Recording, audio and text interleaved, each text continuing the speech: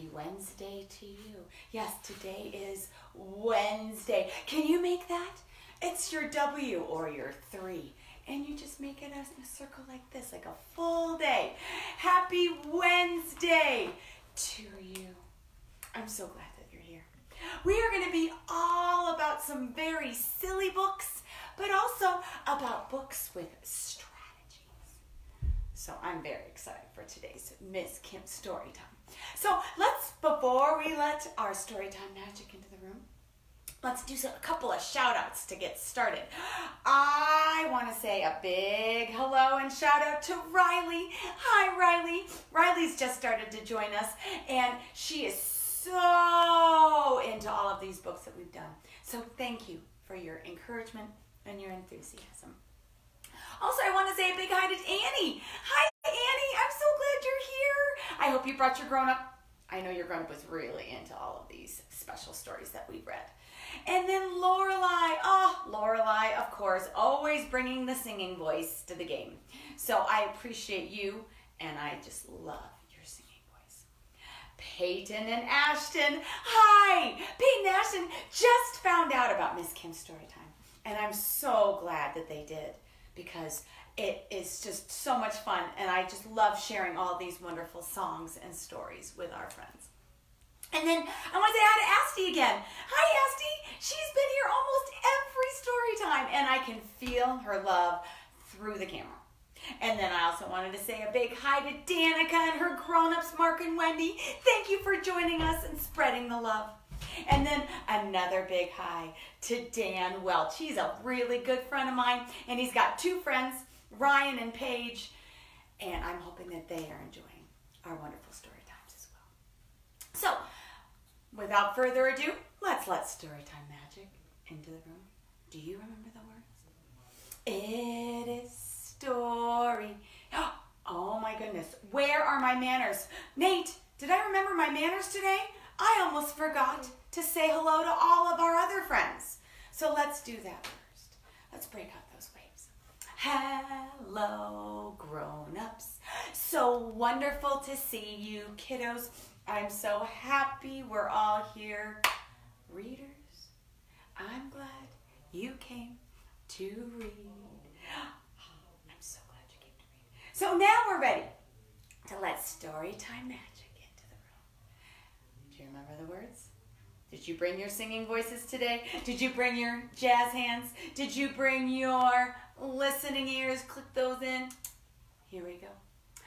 It is story time right now. Yay, story time. Yay, story time.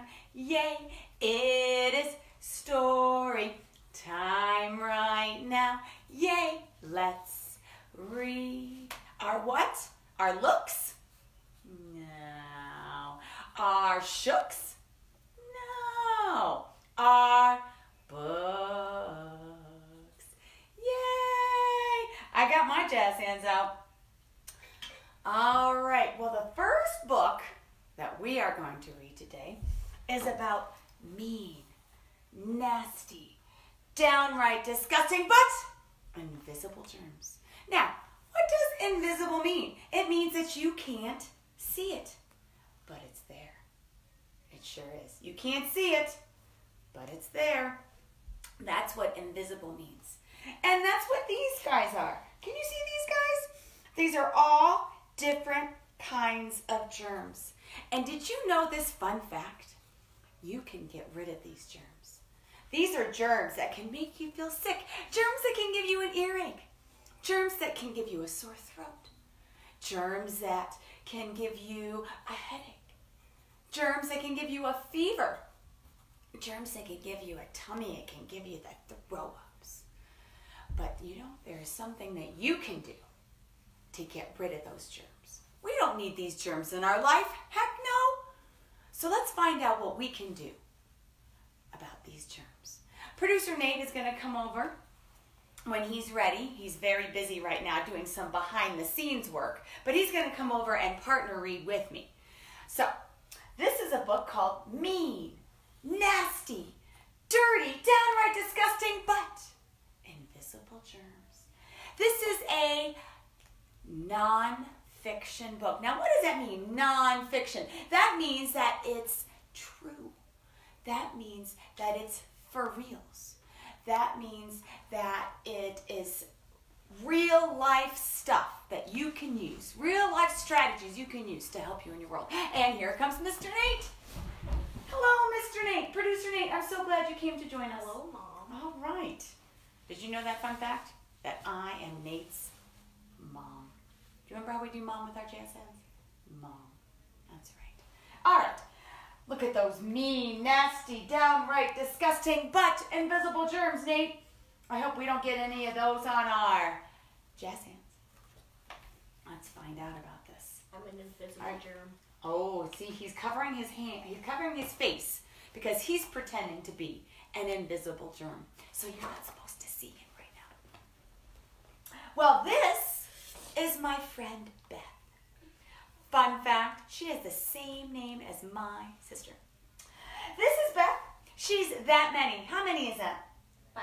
Hi, that's right. She's 5. Can you make a 5? That's right. It's like a high five, isn't it? And it's 1, 2, 3, 4, 5 fingers. 5. One day, when Beth was at school, painting the most beautiful rainbow. Do you remember the colors in our rainbow? Red, orange, shiny, yellow, green, blue, purple too. All the colors that we know up in a rainbow. So she was painting the most beautiful rainbow when a mean, nasty, downright disgusting, but invisible germ got on her jazz hand. The kind that can give you an earache. Did you bring your ears today? Do you have them both in?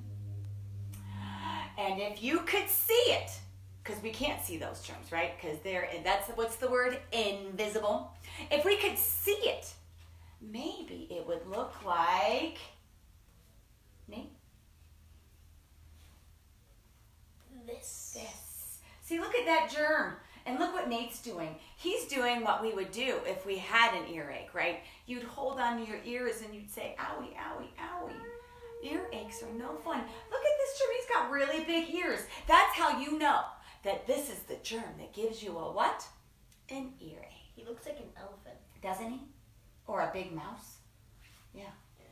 Well, the next germ came along while Beth was building a space station with rocket ships with her wooden blocks. So she's playing a little 5, 4, 3, 2, 1, blast off. It's another rocket ship fun. And then a mean, nasty, dirty, downright disgusting, but invisible germ got on her jazz hand. And this is the kind that can give you a headache. Have you ever had a headache before? A headache. And if you could see it, it could look like this. That's right. Look at that. And look what Nate's doing. He's holding his head like he has a headache. His body is talking to him. And his body is saying, I have a headache. That's right. And see what it looks like? It looks kind of like a hammer. Doesn't it feel like a hammer is pounding your head when you have a headache? It does. I think that's why that germ may look like that, if we could see it. But we can't because it's what? Invisible. Well, while Beth was reading the most fascinating story, a mean, nasty, dirty, downright disgusting, but invisible germ got on her jazz hand. It's the kind, and if you could see it, it's the kind that gives you a sore throat. Have you ever had a sore throat? Yeah, it hurts right here on the inside, doesn't it? And if you could see it, it would look like this. Wow, look at that long throat. Yep, a long throat. And look what Nate's doing. He's holding his throat like it's an ouchie on the inside. His body is telling him that he's got an ouchie on the inside of his throat. Well, next, Beth was pretending to be her grown-up, right? Look at, she looks very fancy. When she was doing that, a mean, nasty, dirty, downright disgusting, but invisible germ got on her jazz hand. It's the kind that can give you a temperature, right? A fever, a temperature.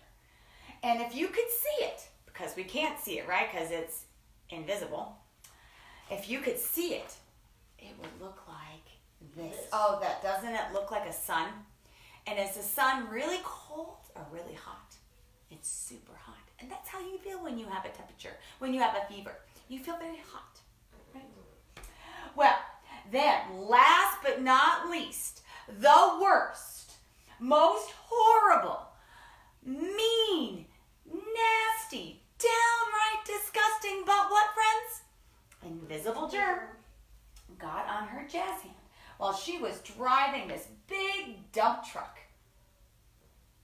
And it's the kind that gives you the throw-ups.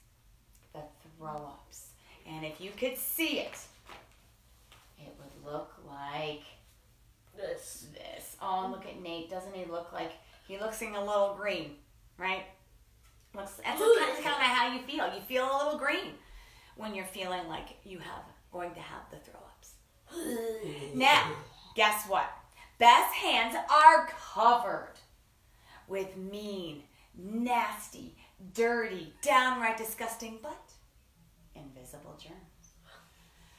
Thank goodness Beth knows what everybody needs to know.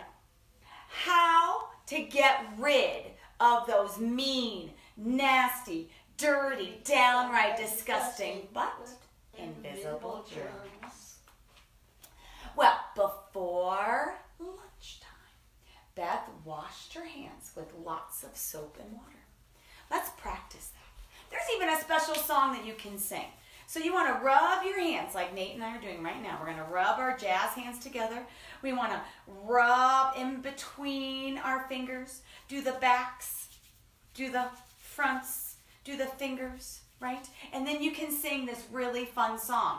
And when you do that, you'll notice you'll be making a great big bubble mountain. Let's do it. It goes like this. And a 1, and a 2, and a 3. This is the way we wash our hands and make bubbles. Make bubbles. This is the way we make bubbles. So we are so mean. So we are so green. No. So we are so, what, friends? Clean. And that's so important. Make sure you get all of it, because you know what? Germs don't like bubbles. They don't care for bubbles at all. They're like cats. They don't like water. Yeah, kind of like that. Germs don't like bubbles. So let's see if our friend Beth can get rid of these germs by washing her hands and making lots of bubbles. Making a great big bubble mountain. Well, she couldn't hear those germs while she was making her what? Great big bubble mountain. But she couldn't hear them. But while she rubbed and scrubbed and scrubbed and rubbed, what did the germ say, Nate? Yikes! Screamed the germ that gives you an earache as it went swirling and whirling down the drain. What did the other germ say, Nate? Foil it again! Shouted the germ that gives you a headache as it went swirling and whirling down the drain. What did the other germ say, Nate? Whoa! Cried out the germ that gives you a sore throat as it went swirling, whirling down the drain. What did the other germ say? Oh no! Screamed the germ that gives you a fever as it went swirling, whirling down the drain. Now, do you think that was the end of all those horrible germs? Do you see your hands? Well, they still look pretty wet because look how drippy they are. And then, ooh, do you see that germ? He's hiding. Which germ is that? Is that the last germ left? And that is the meanest, nastiest, Greenest, downright disgusting disgustingest and most invisible germ of all. And which one is that, Nate? The one that gives you the throw-ups. It was hiding out on the palm of Beth's jazz hand. This is the palm of your hand, right? I'm wondering what Beth needs to do because that yucky germ is hanging on tight. Well, did you know this fun fact? Germs like wet places. And Beth's hands were wet from washing. Germs like warm places, and our bodies are always warm. 98.6 degrees to be exact. But being the wonderfully intelligent child that Beth is, she knew all about what germs like and don't like. So she carefully dried her hands with her paper towel. Now, did she just bunch it up? No, she had to carefully dry her hands. And then she can ball up.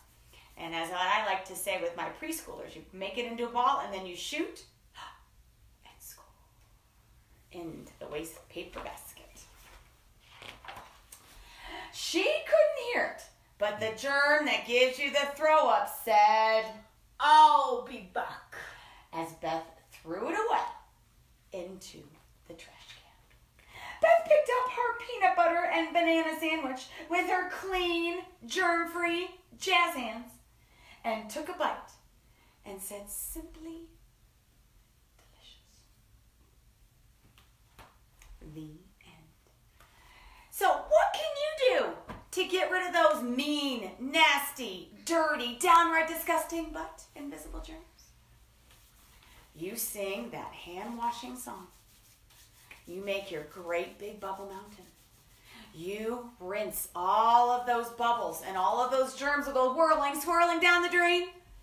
Then you got to make sure, don't forget that last step. Get a paper towel. Get a big fluffy towel. Dry off your hands super well. The backs, the fronts, in between your fingers. And then you've got some nice, mean jazz hands. Nice, mean jazz hands. Right, Nate? That's right. Mean jazz hands? Green jazz hands. Clean jazz hands. Right on. All right. Now, I know a lot of us have been home for a long time, and I bet a lot of us are missing our friends and our school and our teachers. So I thought this would be a kind of a silly book to read, to talk about how it feels to be bored. Now, I'm sure we've all felt bored from one time or another. And when I feel bored, I always want to try and think of what I can do to get myself out of that bored space. I can do something. I can imagine something. I can create something. Well, let's find out what this friend decides to do. Nate and I are going to partner read as a team today. I'm going to play her, our friend. Nate's going to play another character in this book. But this is a book by, it's called I'm Bored, and it's by Michael Black. He's the author. What does the author do? The author writes the book. The author writes the book. Hi-ho, librario, the author writes the book. And the illustrator is someone different, Debbie Oakey. And what does the illustrator do? The illustrator draws the pictures. The illustrator draws The pictures. Hi-ho, librario, the illustrator draws The pictures. That's right. I'm bored. Can you show us your bored face? It's kind of a pouty face, isn't it? Let's find out. Well, look at this friend. She's got that face going on, that bored face, and she says, I'm bored. Bored, blah, so bored. Hey, a potato. A potato? What am I I supposed to do with a potato? Bonk. Ow! I'm bored. The potato's bored too. You want to do something? Sure. What do you like to do? I don't know. I like flamingos. That's random. There are no flamingos around here. Well, that's disappointing. I'm bored. How can a potato be bored? Because I have to hang out with a kid. Kids are boring. Did he just say that out loud? He just said kids are boring. What are you talking about? Kids are fun. Hmm? Prove it. I guess she has to prove it. We can turn cartwheels. Boring. We can skip Boring. or spin around in circles until we get so dizzy we almost throw up. But Oh boring. my goodness, there's no pleasing this potato. Kids can play games and do ninja kicks. Boring. Boring. Kids can walk on our hands, see? Boring. You know what else kids can do? Kids can imagine stuff. What kind of stuff? Like this. Now I'm a famous ballerina. Boring. Well, now I'm a lion tamer with the most ferocious lion in the whole wide world. Boring. Oh, yeah? Well, now I'm a fairy princess with my own castle and dragons and unicorns and all kinds of magical stuff. Snoring. Well, kids can swing. Boring. Kids can jump. Boring. Kids can fly. Dun, dun, dun, dun, dun, dun. Boring. Kids can do anything. Boring. Look at this kid. She's piled on a top of laundry pretending she's on a mountain. She's pretending to be a scientist. Boring. She's pretending to be a rock star. Boring. Oh, she made a special pirate ship. Boring. And now she's playing monster. Boring. Boring. Boring. Oh my goodness. Boring. And now she's even dressed up as a potato. Boring. Wow. This potato's really bored. How can you possibly think kids are boring when we can do all this cool stuff and think all these amazing thoughts and be anything we want to be? I'd rather be a kid than a potato any day. Huh. She goes stomping off, leaving that boring potato there. Hey, a flamingo. Now we can finally have some fun. Maybe that's all the potato needed to have some fun, is a pink flamingo. Or I'm bored. The flamingo's bored. Well, maybe now the potato can show the flamingo all the flamingo can do to get out of that bored space. Did you see what the friend did? She did all sorts of imagination things. She did so many different things to move her body. She did so many things to create and imagine and wonder. So whenever you're in that bored space, what could you do? You could jump, you could fly, you could imagine, you could pretend, you could read, you can create. So many things that you can do when you're feeling bored. All right, well, Miss Producer Nate is going to go back to his producer spot because now he's going to turn on his sound effects for our last book of the day. And this is a super silly one. It's called My Daddy Daddy. Remember how we do Daddy? Mommy's down here on your chinny chin chin. Daddy's up here in the brain. Daddy, my daddy snores. Does your daddy snore? Does your grown-up snore? Does your mommy snore? Well, this story's about a daddy that snores. And Nate is going to do all sorts of different kinds of snores. So make sure you click in those listening ears. And this is a story by Nancy H. Rothstein. What does the author do, Nate? The author writes the book. Good job. And the illustrator is Stephen Gilpin. What does an illustrator do, Nate? The illustrator draws the pictures. Good job. They must have worked together as a beam, Team.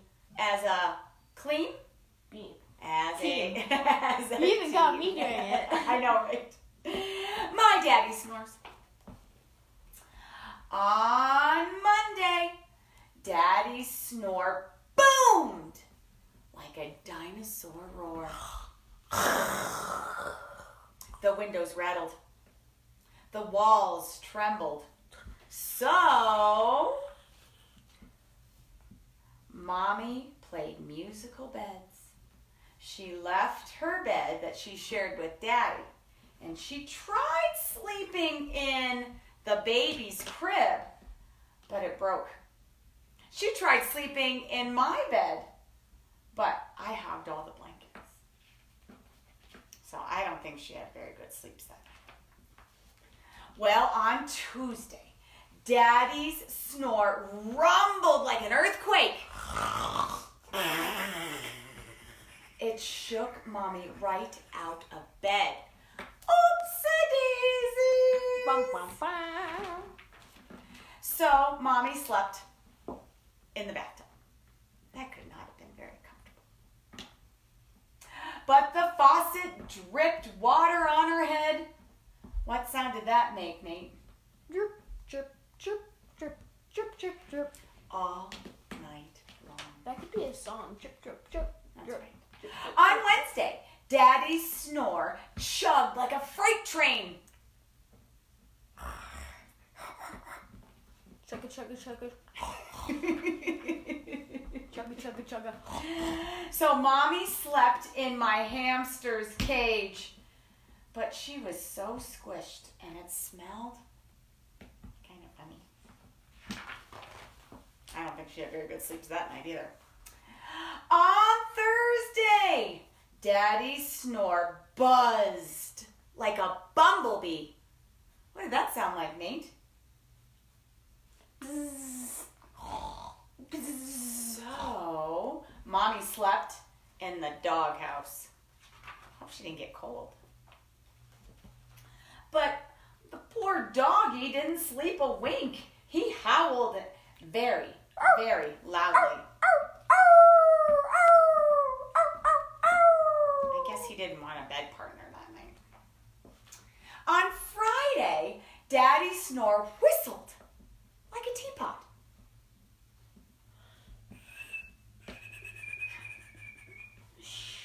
That doesn't seem so loud, but I could see how that could keep you up. So this time, Mommy made Daddy sleep in the splishy bowl, in their fish's bowl. But even Daddy's bubbles snored loudly. It wasn't really fair to Splishy, our fish, at all. On Saturday, Daddy's snore honked like a truck. And Mommy had a great idea. She made Daddy sleep in our tent in the backyard. But he woke up all the birds. Tweet, tweet, tweet, tweet, tweet, tweet. Then the birds woke us up. It was not a great idea after all. On Sunday morning, Mommy looked like a zombie having a bad hair day. Why? Because she had not gotten good sleeps all week long. No more snoring, she yelled. She took Daddy to the doctor, and the doctor helped to cure Daddy's snoring. On Sunday night, Daddy didn't snore. Our whole house was quiet. Mommy slept. I slept. The baby slept. The doggy slept. The fish slept. And my hamster slept. Until Daddy started talking in his sleep. Thanks, I love more ice cream. So at least they solved the snoring problem, so now they've got to deal with the daddy talking in his sleep problem.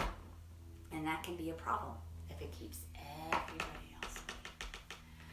All right, friends, before we leave for today, I wanted to tell you 2 things.